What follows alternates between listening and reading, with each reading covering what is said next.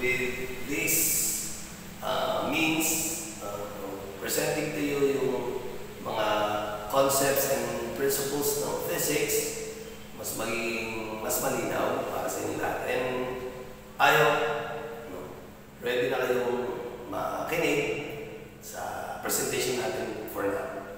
And that is vectors. So ano ba yung vector? As per definition, vector is a physical quantity that has both magnitude and direction.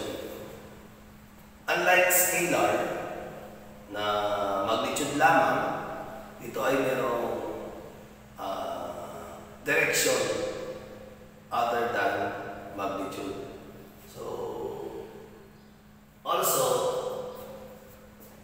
ang vector is represented by an arrow. It's represented by an arrow. Parang tipong ganito. It seems to look like this or ganito. Small. Kung saan yung arrowhead points to the direction, yung pinaka-tail tumutukoy sa origin, at yung kanyang kahabaan corresponds to its magnitude. Meaning, kung large magnitude yung vector, we are to represent it with a longer arrow. So, also, ano ba yung net vector? Net vector is also called or referred to as resultant vector. So, kung sabi natin net, kung ba sa Pilipino, pinaka-neto, yung natira. O kaya naman yung from the word resulta. That's why nag-give rise siya sa word na resultant vector. So, ito yung resulta. So, technically, ano bang definition ng resultant or net vector? It is a single vector, nag-iisa siya, that has the same effect as two or more vectors. Nag-iisa, pero may epektong kayang ibigay tulad ng dalawa o higit pang vectors. As a simple example, siyempre, meron tayong round object being pushed upward 25 newtons. Yung mangyayari dito, yung epektong magdidulot ng upward force ng 25 newtons would exactly be the same result na mangyayari if that round object is instead pulled downward 50 newtons and at the same time being pulled upward 75 newtons. Walang magiging kaibahan dito. So lumalabas na yung 25 newtons ay isang uri ng resultant vector. Why? Because it is a single vector that has the same effect as two or more vectors. Also, ang net vector ay defined as the algebraic sum of all given vectors. Ito yung suma total ng lahat ng vectors na available, na needs to be treated. Isang halimbawa ng net vector or vector ay force vector. So, say for example, we are provided with several force vector. So, F1, F2, F3, so on and so forth. The net vector would have to be, or the summation F sub net being equal to F1 plus F2 plus F3 plus the rest of the vectors na ibigay.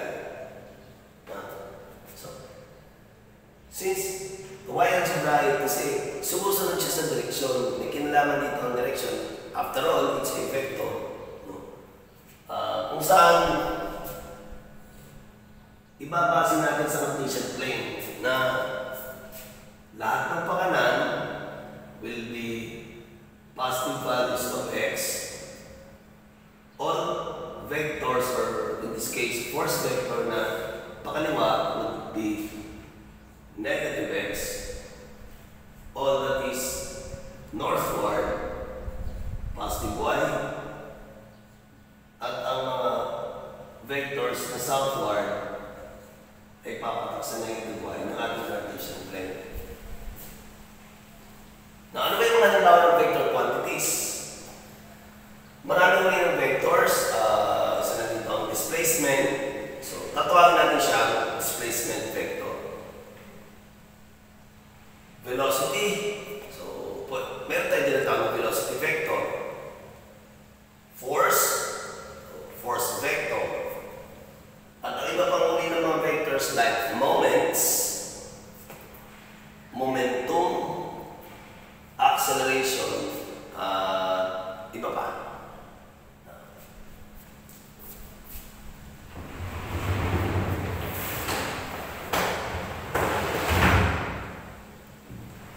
So,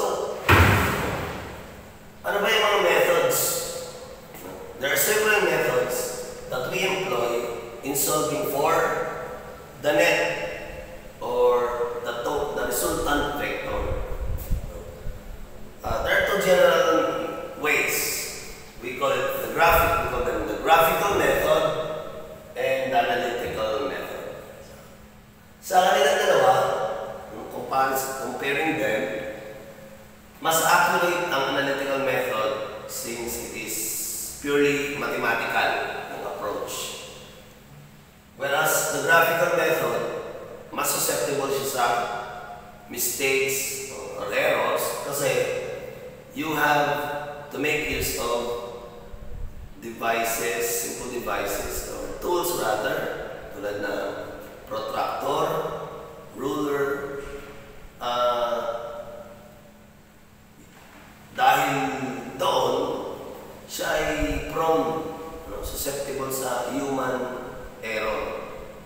Dahil yung konting tilt lang ng protractor mo would probably lead you to getting an answer that is quite malayo dun sa inaasahan mo sa. So, ano ba yung dalawang uri ng graphical methods? We can use the polygon method, or otherwise called as the tail-to-head method. Kaya ang polygon method, kailangan makabuo ng closed polygon figure. Tail-to-head ang tawag sa kanya kasi ang nangyayari dito, yung parang tulad ng connect the dots, dugtong ka lang ng dugtong na hindi naman necessarily sunod-sunod na 1, 2, 3, 4. Nasa sayo kung alin ang unahin mo at isusunod. Kung hindi naman polygon method, kailangan gumamit ng parallelogram method. Ito naman yung mas doble yung effort na kailangan mo because nagkaroon ng duplication ng pagpa-plot sa Cartesian plane ng mga vectors. It consumes quite a longer time to finish. Sa karamihan, hindi ito masyadong ginagamit kung sakali na papipiliin. Anyway, we'll be discussing it in full details later. For analytical method, may dalawang means pa rin yan. We have the number one, the triangle method, and the other is component method. For triangle method, depende yan kung yung figure na mabubuo ay right triangle or non-right triangle. If the figure na na-generate mo based based from the data, from the given, is a right triangle, babalikan natin yung basic formulas ng trigonometry. One of which is yung tinatawag natin Pythagorean theorem. Kung maalala natin, pag right triangle, Pythagorean theorem, the formula para makuha mo yung unknown side, yung gilid na nawawala, it's either A, B, or C. We will capitalize on the formula. C squared is equivalent to A squared plus B squared. Sakali naman ay hinahanap na yung angle dito, I have the angles alpha, theta, and the 90-degree angle.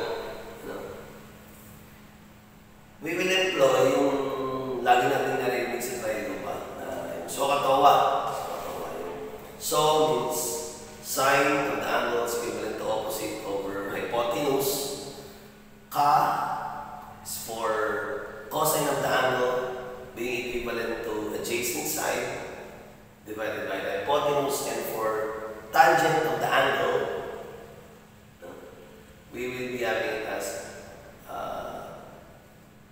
opposite side over the adjacent side.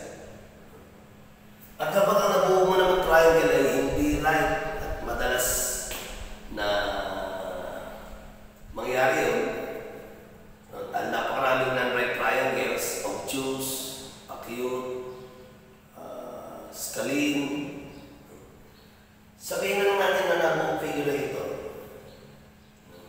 An obtuse triangle, non-right of that, having sides of A, B, and C, and angles alpha, opposite A, angle beta, opposite side B, and angle theta, opposite side C.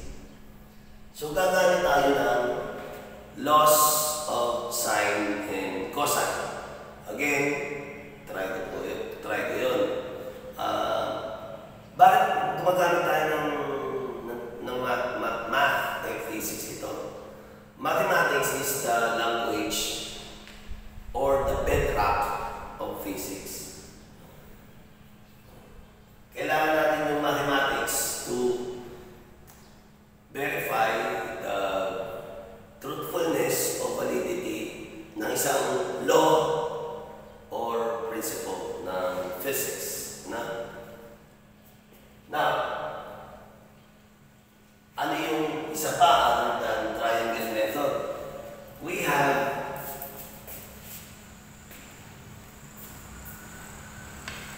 yung tinatawag naman natin na component method. Ano ba yung component method?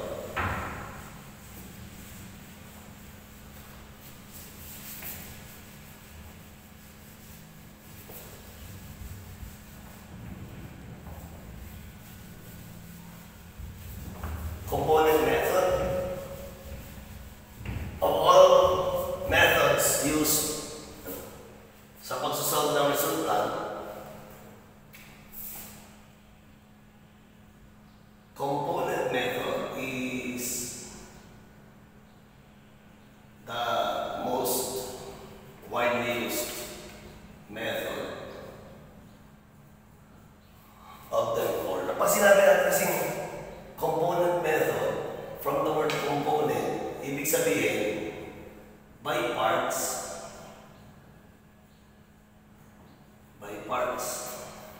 Now, ibig sabihin, for example, meron tayong given force vector F sub 1 na sabihin natin 30 kilonewtons, 20 degrees north of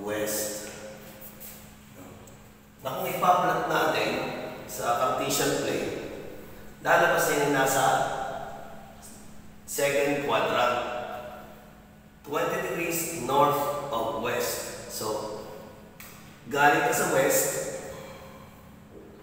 magja-generate ka ng angle projected towards north. Sabihin natin ito yun. Ito yung 20-degree angle mo. Ito yung 30 kilonewton force projected 20 degrees north of west. Now, kung ganon, meron kasi siyang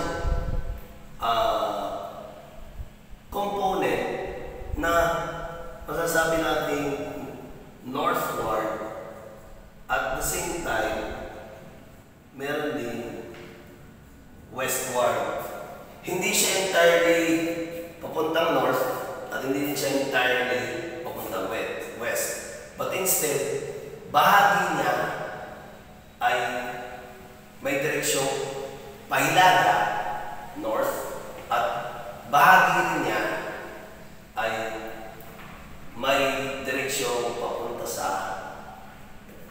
kanluran west or sa Cartesian plane pakaliwa.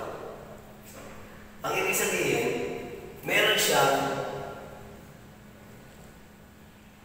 x component at meron siyang y component. So, component method means you have to separate the given vector into its x and y values. Sa kanya x and y parts. So in this case, kung given natin ay F1, which is 30 kilonewtons, 20 degrees north of west, kukunin natin ng F1x at saka F1y. Kanya horizontal and vertical components. Yan ang tawag natin minsan dyan. The horizontal or x components at ang vertical or y components. So for now, dyan lang muna, and we will continue with the usage of these methods. So pagbabalik, we will be using data, provision ng data, and we will compare all